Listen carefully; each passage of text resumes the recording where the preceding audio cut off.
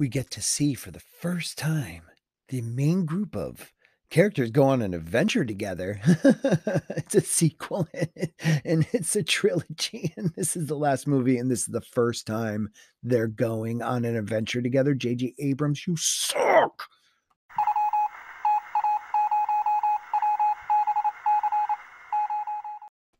Hey, good morning, everybody. Welcome to Sporking News Podcast. My name is Scott. If you like it, you like sci-fi, if you like fantasy, Star Wars, Game of Thrones, things of that nature, please hit that subscribe button, ding the bell. YouTube ain't helping me grow, so it's a grassroots movement. Please help me out. Thank you. On to the show. On to the show. So I found this article on Deadline. Star Wars, The Rise of Skywalker. J.J. Abrams shares extended clip and talks Palpatine. Cast as final chapter pays amazing tribute to Carrie Fisher at CCXP. This is by Dino-Ray Ramos. So, yeah, so down in San Pablo, I believe it is, they have that CCXP, which has gotten huge. They're going to be dropping a Wonder Woman 1984 video trailer today, which I saw a teaser of that. That looks pretty cool.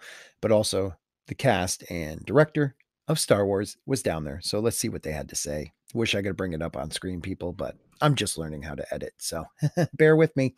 I'm learning. We are mere weeks away from the release of Star Wars, The Rise of Skywalker, and ticket sales suck. But it's not in there.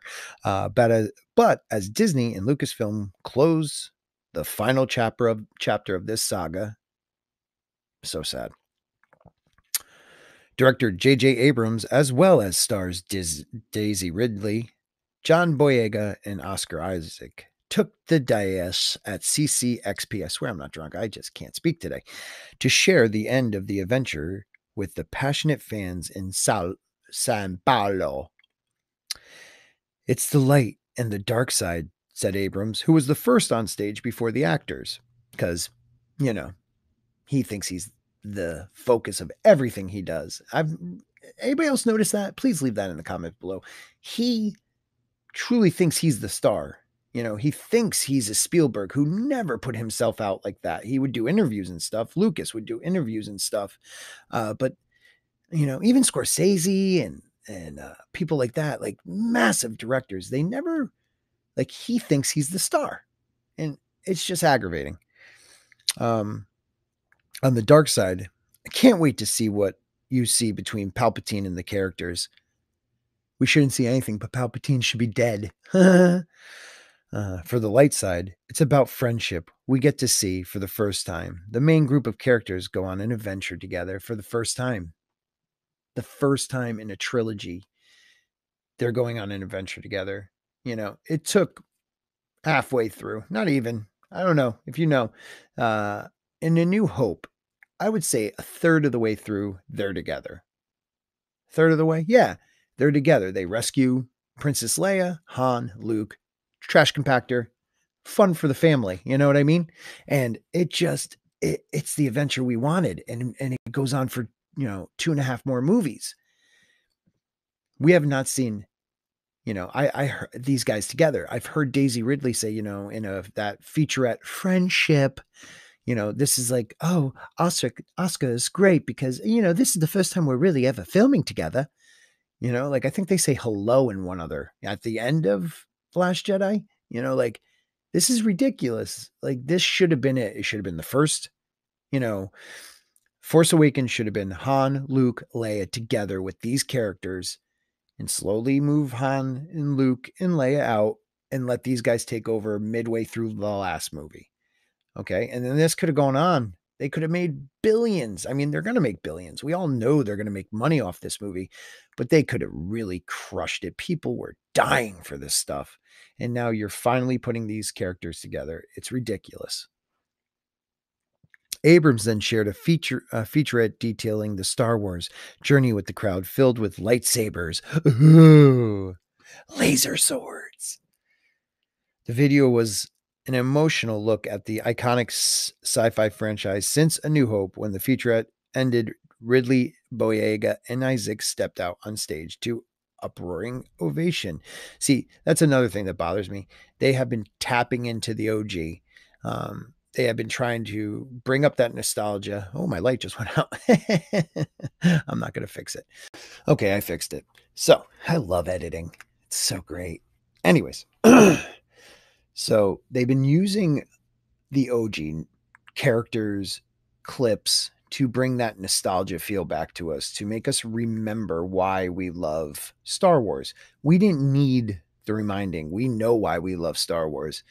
And I know there's a huge set of fans out there that enjoy these last two movies. And this is not an attack on them. So stop your whining on my comments, about your tactic. Me, me, me, me, me. I am not attacking you. What I'm attacking is what Disney did to my legacy characters, to my fantasy, to my sci-fi. They have been doing it since day one. They took it, they didn't understand it, and all they wanted to do was market it. Okay. I understand they need to make money. I get that. But show respect to what has come before, like The Mandalorian. I'm not a big fan of that show, but at least they are respecting Star Wars. They are not trying to, they do throw out those nostalgia berries, as people call it, but they're not, it works for the most part in that show. Here, they're using it to get a reaction, to get a feeling out of you, to make you remember how much you loved Star Wars, so that when you do go to this movie, that's what you're thinking about. Oh, Han, Luke, and Leia, and these guys kind of remind me of them. Not at all. Okay, and that's not an attack on the actors either. These actors are great people. I like them. I like them in other things they've done. But for this, it sucks. All right, on to what else I was reading. Oi, Brazil! Boyega exclaimed to the crowd as they got even impossibly louder. Oh, because they're so excited. Later in the panel, Abrams shared an exclusive extended clip from the film for the CCXP crowd. In it, we see Rey, Finn, Poe, Chewbacca, C-3PO, and BB-8 on a desert planet on the run from a group of stormtroopers. Where's R2, man? Why? We aren't too sure, but it leads to speculators chase scene through. Excuse me. God, I suck. Spectacular chase scene through valley and sand terrain. So we've seen that footage, I believe, already. They fly. Yeah, they fly. I mean, jetpacks have been in Clone Wars, have been in the prequels, have been in the originals. I mean, yes, they fly. I mean, this is the same group that, whatever. Anywho, one wow moment to note is that we see stormtroopers with jetpack. Oh, here we go. Jetpacks who get launched into the air. They fly now, Finn asks, to which Poe responds, they fly now. One by one, each of the group pulls their weight, picking off the chasers, even BB-8. Let's just skip this. The cast shared the first memories of Star Wars, their journey since The Force Awakens, and how it's like saying goodbye to the characters that have become iconic in pop culture fandom. Have they? Iconic? Iconic? I don't know. Maybe that'll take 10 to 15 years from now, but iconic? I mean, is Jar Jar iconic? Maybe for the wrong reasons. Like, I don't consider any of these characters iconic. Luke, iconic up until they destroyed him in the last movie.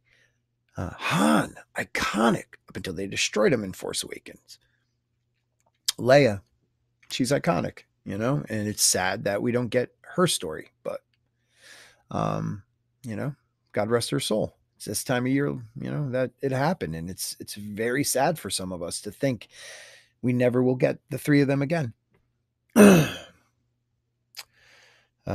Abrams, Ridley, Boyega, and Isaiah also addressed how Carrie Fisher, Leia, is folded into the final film and the legacy she left behind. We all felt her presence every day when we were on set, and we still feel it now, said Isaac. I can't say his name. Anyways, Isaac. We couldn't tell the Skywalker saga without her. Of course you couldn't. She was a Skywalker. Abrams chimed in saying that they could have used a digital version of her, but admitted Carrie would have never approved, which is true because Carrie was a badass. Instead of digitalizing her or recasting, they used a number of shots from footage they didn't use. We all love Carrie and Leia, and we'll see her in the film. And I just hope that 8 minutes we keep hearing about of footage from the previous movies is done right, done respectfully, and with quality because she deserves it. In addition, we will see more familiar faces from the Star Wars canon. Of course, you will, because they need to pull from the past to make any of these movies good. McDermott's Palpatine. Abrams teased that his role in this installment is important, and we will get to see why he is the way he is and what that means for Rey and the gang. He should be dead. Anyways, we also get to see the return of Billy D. Williams and Lando Calrissian, who Abrams wanted to bring back in Force Awakens, but was excited to have him return in The Rise of Skywalker. He is so debonair and charismatic, said Isaac of Williams. For me, he was my favorite character. He went on to point out that he appreciated that he was a person of color in the franchise, and it wasn't something we saw often in sci-fi films, which it wasn't. And up until that point, except for, I don't know, what was that? Star Trek. Yeah, diversity. Yeah, you destroyed that too, you remember? For Boyega, he said that Lando was the coolest guy in the galaxy. He added Finn's excited reaction to meeting Lando in the movie was my real reaction to meeting him in real life. Star Wars, The Rise of Skywalker opens theaters December 20th. I'm sorry, I'm hitting things. I'm aggravated. Once again, J.J. Abrams is a hack, okay? He starts movies off great. Okay. I love that first Star Trek, the Calvin line one he did. And I get why Star Trek fans did not. I am not a diehard Trekkie. I watched some of the shows as a younger kid, but I'm not a diehard. I just liked watching them for the spectacle of what they were in the story and I liked how what he did in the first, he just rebooted it without destroying the other storyline where it could be living off in its own world. Or its own universe. I get that. But he destroyed that franchise in the next two films. Okay. Khan could have been amazing. You had an amazing actor playing Khan. You lied about him being Khan. Anyways, this is not about Star Trek. Star Wars meant something to many of us. It still means something. I will not allow them to take that from me. They will not take the original Star Wars away from me. Okay. Prequels, I've grown to appreciate them more as I gotten older because I really do enjoy the fall of a democracy to a dictatorship.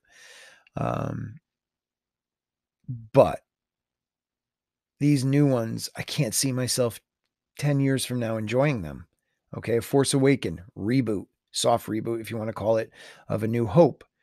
I wish that they did Last Jedi as a soft reboot of Empire Strikes Back, but no. Rian Johnson decided he knew better than all of us, and he destroyed our mythos, destroyed our characters, destroyed our franchise. And Abrams isn't a finisher, man. So I can't see this. I just see this as so much. They're going to throw out everything they can in the kitchen sink. All the leaks are starting to become aware that they're real. Just like Game of Thrones season 8, they're all real. And no matter how much they tell us they're not, they are. They were still shooting up until a week ago. So you tell me, are you excited for this truly? Are you excited to watch it just burn? I'm going to go see this movie. I don't even want to, but I'm taking my wife, who is not a fan at all. Okay. She's amazing, but she is not a fan of what I love, sci-fi and fantasy. And I want to get her feeling on it. I want her to watch the first two movies of this franchise because I don't even know if she's seen the prequel. She's probably like casually seen the OG movies, but I just want to see what she feels about just these sequels and then get that reaction on film. But happy Sunday, everybody. And I hope you have a great one today. I hope you don't have a cold like me. And tonight, I believe I might be on the great Chris Knight's 3000K review of the Mandalorian's Roundtable with some awesome people. Comics division. If you're not watching him, I don't know why you're not. The guy is hilarious, even though he doesn't try to be. Bear Nerd Fun. Uh, I don't know if Stephen Walton will be on there, but check us all out. Final Death Star. We are the fourth wave. We are fandom. We are together with you guys. Let's stop fighting each other and let's just realize that we all have different opinions and we just are the type that are vocal about it because that's who we are. All right. And remember, if they start calling you names, they've already lost the war. Take care, everybody.